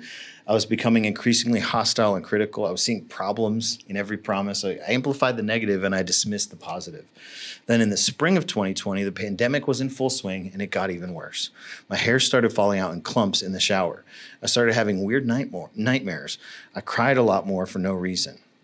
Then in May You may remember this. Carl Lentz of Hillsong Church, New York, had a moral failure. He was one of my heroes. I had literally had a book from him on my nightstand that I had just finished reading a few months earlier, that he wrote, not from him, but we had waited in line for hours in 2013 to see him preach live in Manhattan at his church. If Carl Lentz, a mighty preacher and influential leader, could fall to temptation, was I next?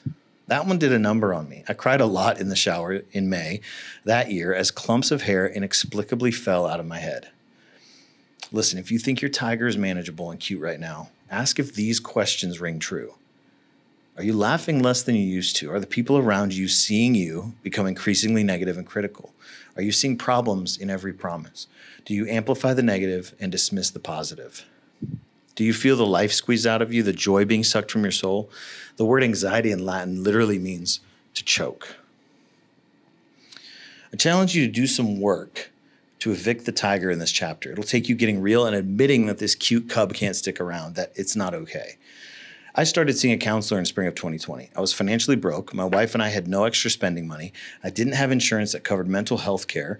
I got frustrated knowing that I needed help disposing of this tiger, but not having access to anyone who knew how to handle it. Fortunately, I found a place in our community that helps people in my situation. I explained to my counselor, I'll call him Glenn, where I was at. At the time, I didn't feel like I was dying in a car crash, but that I could hear my brakes squeaking and I knew something needed to be addressed before it got worse. Glenn accepted me as a patient and began working with me.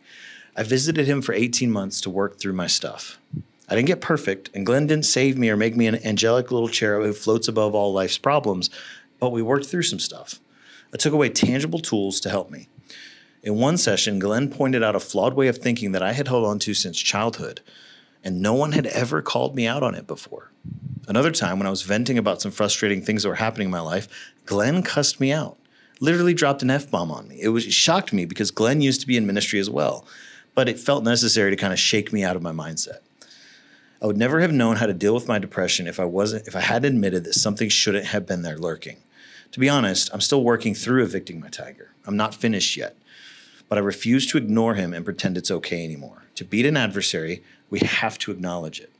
I'm not necessarily talking about clinical anxiety. It's more of a rising tide, a phenomenon across the board in society. It's how I described Piglet at the beginning of this book, generalized anxiety. Let's zoom in on that for a second.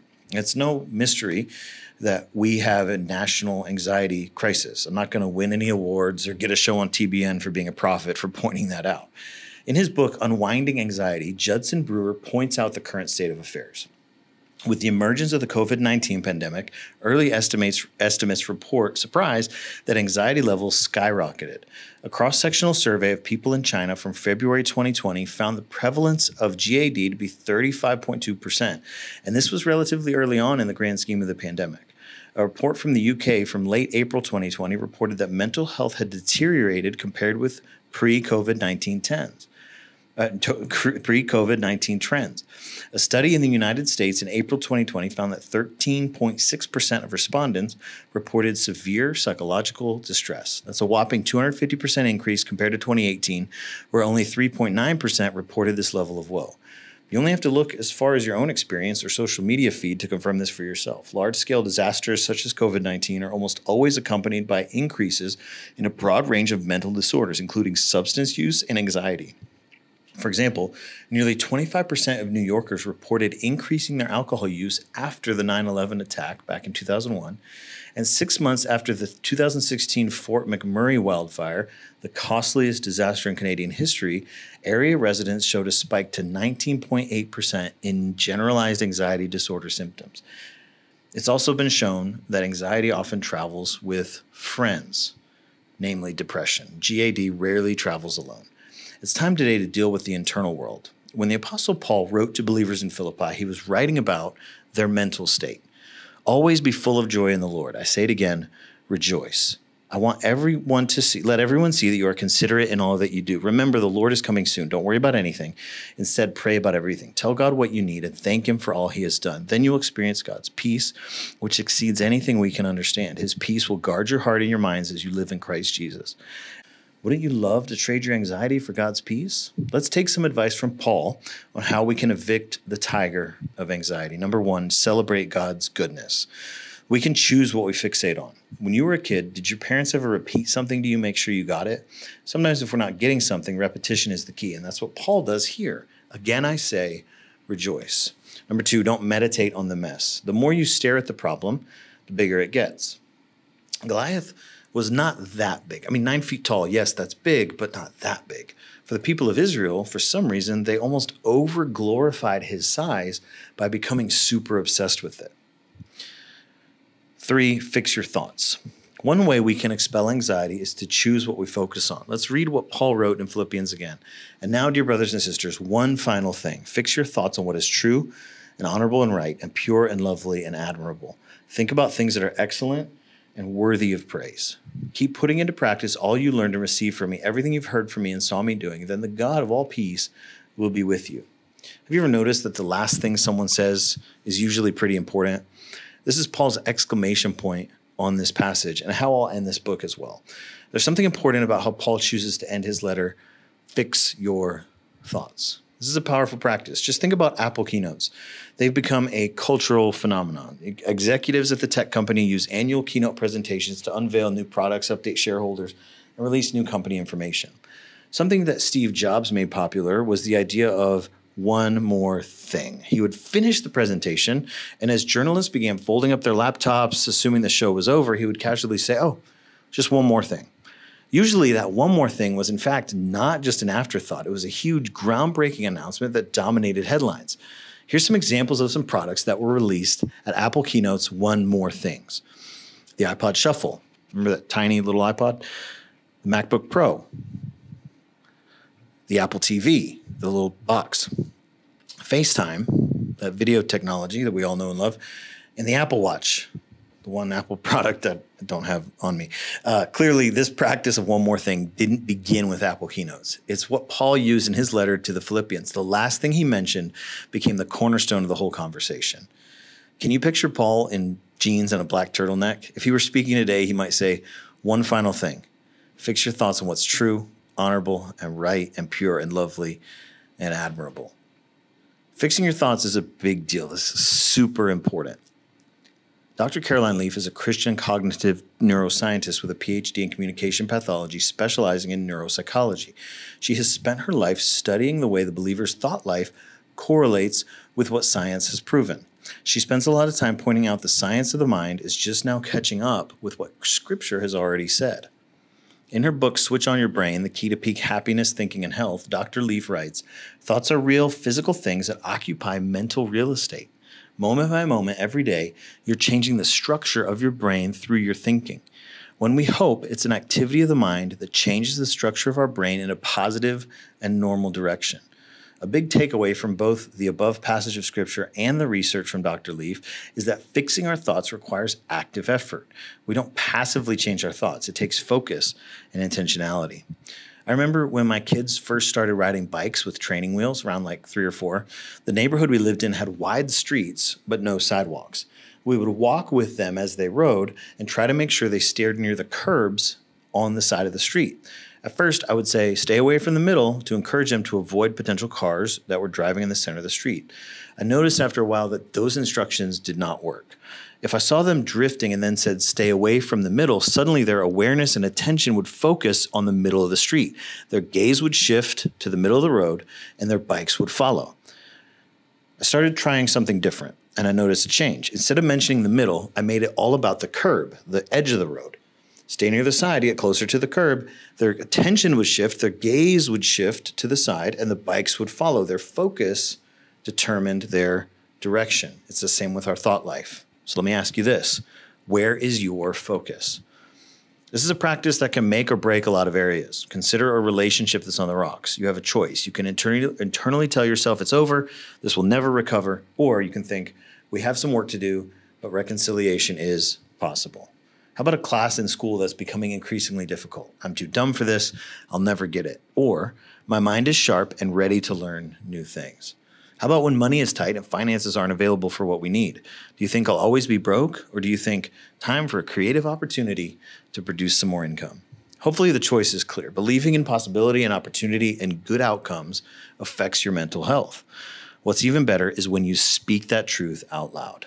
Sometimes I have to make my mouth say it, even if I don't think it. I have to force my brain to agree with what's coming out of my mouth. It's not that I'm lying to myself. It's that I'm elevating my mind from a depressed view to a happy, more positive view. Let me leave you with 2 keys to help with this, practical takeaways to help fix your thoughts.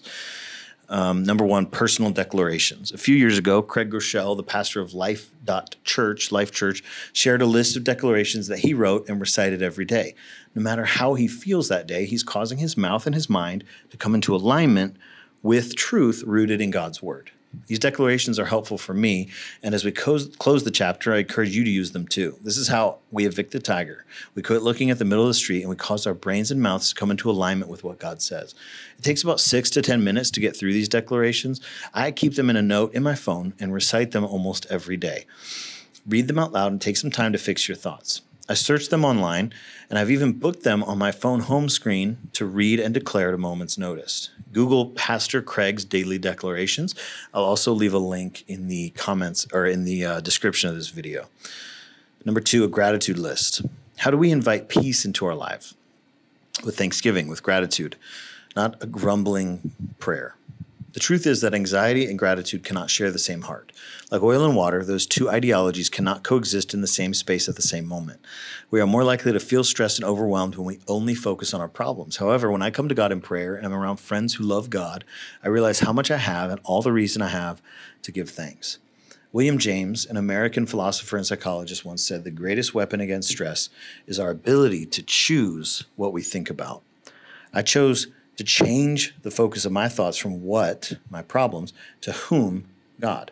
The result, it turns out that even in the middle of a challenging situation, we can count the blessings. God wants us to give thanks in all things, not only when things are going well, but also when we experience a lot of stress in life.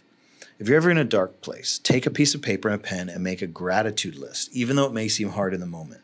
In your lowest places, make a list of the good things. Even if you've lost your job, your marriage is crumbling, or something is going terribly wrong, make a list of the good things. This is especially helpful for depression and anxiety. It does not minimize the struggle, but it is a nifty mindfulness technique that forces you to think super hard about things you might otherwise overlook. For example, I stopped procrastinating about mowing the yard. The fresh cut grass the smell made mowing the grass worth it. When I drove to the store today, there wasn't a lot of traffic. The hot water in my house is working. I took a nice warm shower. One of my friends texted me and asked me how I was doing. I have a good friend who cares about me. It was warmer today, and I was watching the dust dance on a sunbeam in the living room. You get the idea. It can be the smallest, most minimal thing. However, when you're in a spiral and you think about all your good things, it forces you to be present and focus on the positive things in front of you, no matter how small they are. Be present and take a moment to think about your good things. Chapter 11. God is in control. Follow the script. During the summer of 2021, I was watching YouTube when an ad for an online university popped up. With the pandemic, the idea of working and studying from home was still fresh on everyone's mind. The commercial started with lots of COVID-themed videos, and then a deep Morgan Freeman style voiceover started talking. In times like these, we look for control wherever we can find it. The commercial resonated with people who felt like COVID had taken away their control and stirred emotions in those who wanted to take it back, particularly regarding their education. They believed that by taking control, they would receive peace. It's common for us to think peace comes from control, but the Apostle Paul said it differently. For all of us A-type driven personalities, we've got to realize peace is in the process, in accepting that God is in control. I have good news. We can resign as ruler of the universe. If you've tried to find peace by controlling everything in your life, then practice saying this to God. God, it's your problem. It was mine. Now it's yours. The Apostle Paul addressed finding peace in the process of trusting God. If we go back to Philippians 4, he says, keep putting into practice all you have learned and received from me, everything you heard from me and saw me doing. Then the God of peace will be with you. This is how the verse ends, but let's zoom back to how it began. And I'm certain God, who began a good work within you, will continue his work until it is finally finished on the day when Christ Jesus returns. That's Philippians 1:6, the very beginning of the book. There's a theme here. We are part of a work in progress. It doesn't mean we should ignore hard things or sweep them under the rug, but we must realize we can't control our circumstances. We can, though, control what we think of them. Dr. Caroline Leaf addresses this. You cannot sit back and wait to be happy and healthy and have a great thought life. You have to make the choice to make this happen. You have to choose to get rid of the toxic and get back in alignment with God. You can be overwhelmed by every small setback in life, or you can be energized by the possibilities that they bring. Let's continue with the theme that we are works in progress. Hebrews 12 writes about this idea and Jesus being the author and finisher of our faith. Therefore, we also, since we are surrounded by such a great cloud of witnesses, let us lay aside every weight and the sin which easily ensnares us, and let us run with endurance the race that is set before us, looking unto Jesus, the author and finisher of our faith, who for the joy that was set before him endured the cross, despising the shame, and has sat down at the right hand of the throne of God. That's Hebrews 12, 1 and 2. Consider the role of actors versus the role of directors in a movie. Actors don't have all the details. They just follow their role. They don't write the scripts. They just follow what's written and do what they can to bring their character alive. Think about that in the light of your life. You no longer have to hold the role of director. You can put in your 2 weeks' notice as ruler of the universe. As we finish this book, I'm going to talk about 3 ways we can best embody our roles. A churchier way to say it would be keys to trusting God. These are big takeaways for walking this out daily. Number 1, get into character. I covered this earlier in chapter 7, Close the Door, but let's revisit it. What you consume shapes how you think. Jenna Fisher, who played Pam from the U.S. version of The Office, talked about this in her podcast, Office Ladies, that she hosts with fellow actor Angela Kinsey. When the show first started, The Office, Fisher was totally broke, just getting started in acting full-time in LA. She had a long drive to set each day, and she wanted to make sure she was embracing her role as Pam, a young Scranton receptionist. For her long drive, she created a CD of various songs that she believed her character would listen to. Fisher herself had once worked a lousy job as a receptionist, so she included some songs that she used to listen to in that time in her life. She described her time in that job as a moody, almost depressing season in her career, and when she listened to the throwback songs from that season, it took her back and prepared her mentally to play Pam. What music is going to help you get into character for what God is calling you to do? When I was a youth pastor, I developed playlists during the pandemic because I knew students were taking themselves to dark places mentally with some of their music choices. Again, I reference a lot of this in chapter 7, but it's worth repeating. At the time of this writing, those New Hope youth playlists are still on Spotify, so search for them. If they don't show up, I recommend, and I'll link all this below as well, Maverick City Music, some old, it's a little older, but Will Reagan and United Pursuit, Jason Upton, Rick Pino, Lindy Kofer and the Circuit Riders, again, a throwback, but Keith Green, particularly the song He'll Take Care of the Rest. It's dynamite to trust God. Second thing, get off the bench and get in the game. Another way to say this is to become a producer instead of a consumer. I have a bad habit when I get on my phone. I call it consuming by scrolling, especially at night in that weird after dinner but before bedtime. I've worked to become more intentional with that time. Instead of constantly consuming content, I pour time and energy into creating books and devotional resources. In fact, this book only happened because I started restructuring that evening time. That's partially because I have a goal to produce and write books, but it also helps me fix my thoughts. If I have something specific that I'm working on, I fix my thoughts in that direction. When I was writing this book on dealing with mental health battles God's way, guess what I thought about? Some of us went off the rails during quarantine because we didn't have any focus or direction. That's not how it has to be. We can help somebody, learn something new, write something, cook something, start a YouTube channel, take up a new hobby that glorifies God. My young friend, Caden Gibbs, did this. He was a student in our youth ministry in Abilene. He has a rare condition that causes his bones and muscles in his legs to grow improperly. He'd had many surgeries, and he's experienced a lot of pain. In the 6th grade, Caden was a big, solid guy at 6'2". The kid could have easily played varsity football. The only problem was he couldn't use his body. He had to sit often, and he had limited physical activity. He was frustrated and devastated by this. He asked God, why would you build me this way and then make me suffer and not able to use the body you gave me? We spent many nights at the altars of our church praying and crying together. At some point, Caden decided to stop moping. He chose to direct his energy into new hobbies and new ventures that could utilize his heart and his gifts. He started beatboxing. He became really good at it, and he entered local and regional statewide competitions. He started learning to play the bass on our youth worship team, an instrument that he could play sitting down. He started songwriting. He started singing.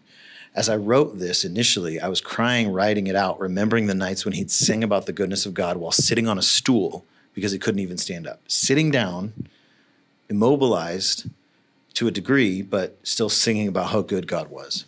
In the midst of frustration and God seeming to not answer his prayers, Caden chose to glorify God and uses time and energy to develop new gifts. Number 3, renew your mind. Change the way that you think. Don't copy the customs and behavior of this world, but let God transform you into a new person by changing the way that you think. Then you will learn to know God's will for you, which is good, pleasing, and perfect. Romans 12:2. At one time, I thought this verse only had to do with like sin and bad thoughts. I learned, however, it has a lot to do with vision as well. I used to quote the verse about taking thoughts captive all the time, about dealing with bad thoughts, the verse in 2 Corinthians 10:4-6. For the weapons of our warfare are not carnal, but mighty in God for pulling down strongholds, casting down arguments, in every high thing that exalts itself against the knowledge of God, bringing every thought into captivity to the obedience of Christ, and being ready to punish all disobedience when your obedience is fulfilled. I didn't realize that God was calling me to not only cage bad thoughts, but also unleash his thoughts in my mind and let my imagination go wild again. During my season of dealing with anxiety, the Lord began to whisper into my heart during my prayer time about dreams for the future. 3 days prior to this instance, I had preached a message on an empty auditorium and a 2-camera video setup for our live stream Sunday service. We were strictly adhering to the 10-person limit at that time. I was so discouraged. I feared that the brightest days of our church were over. Our pastor told stories about faith and miracles from when the church had first started, but I started to believe that those days were behind us, that 10 people in a room and a live stream service were our new normal. The Lord continued to stir my heart in that prayer time that morning. Luke, begin visualizing the future, he whispered to me. I stopped and looked around the room. I was praying in our church sanctuary, which would fit around 800 people.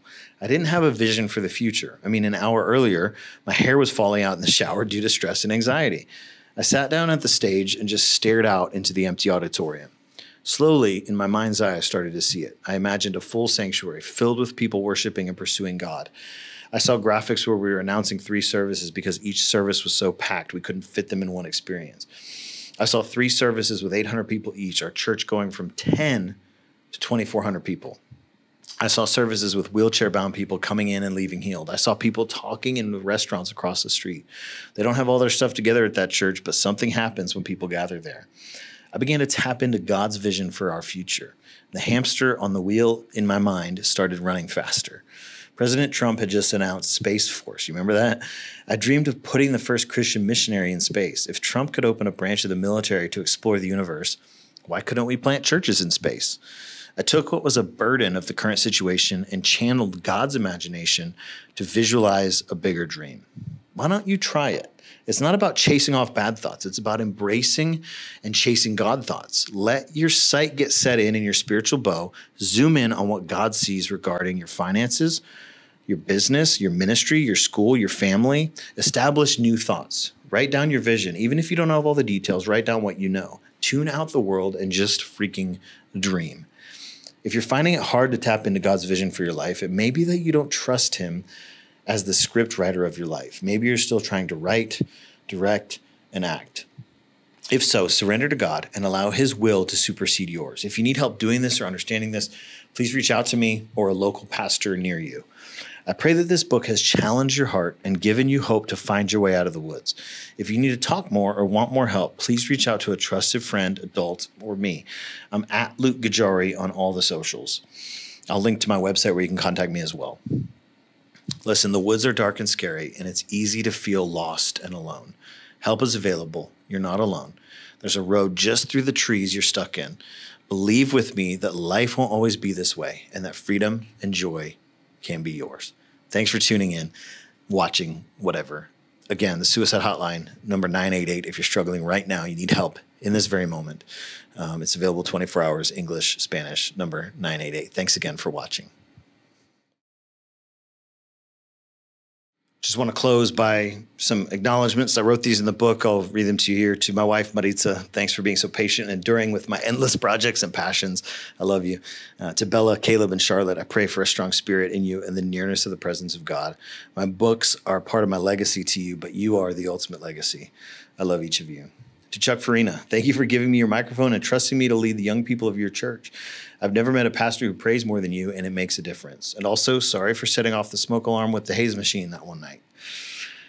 And flipping the van trailer. To the young people of New Hope Church, this season of Spirit-led ministry birthed this entire book. Thank you for being the best group of students to pastor and for allowing the Holy Spirit to lead us into some crazy moments. I miss you guys. That's it. Thanks again for watching, listening, reading. And if you need any help or need someone to talk to, let me know.